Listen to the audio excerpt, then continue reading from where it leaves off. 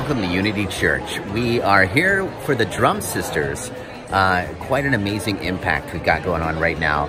In fact, and on the fly, what we got going on right now, you all know there's a lot going on in the country right now with abortion and all that, and basically the patriarch society that is taking over women's bodies. So what we have right now is, and I'm doing this on the fly, right now, something amazing that's happening is we're helping support something called the Girls Empowerment Network right now.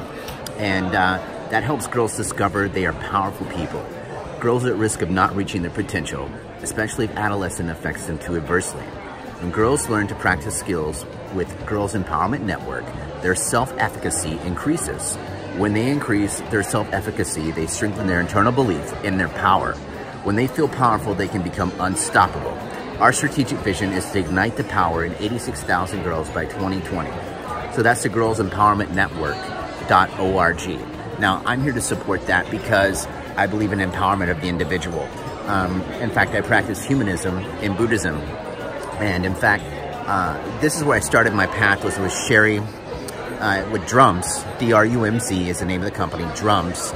And I'll be including some other videos with that later. But I started with her in 2003 when I moved to Austin, Texas, drumming. And it really changed my life through the rhythms and the beats of the drum. And I now own like 4 drums, which I'm very addicted.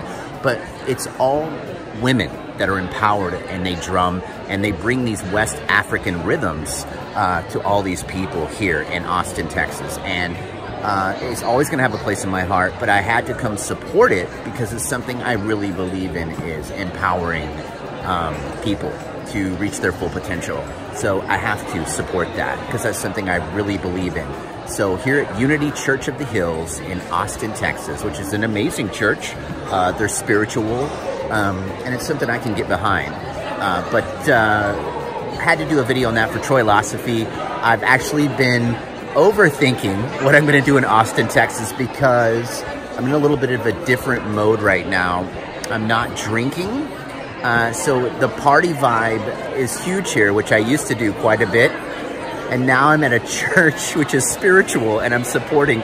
But you know, it's great. And it's not that people who drink are bad. It's just that I prefer to spend my time on something that I really believe in right now. And so I'm invested and bought tickets for this to really support this empowering for women.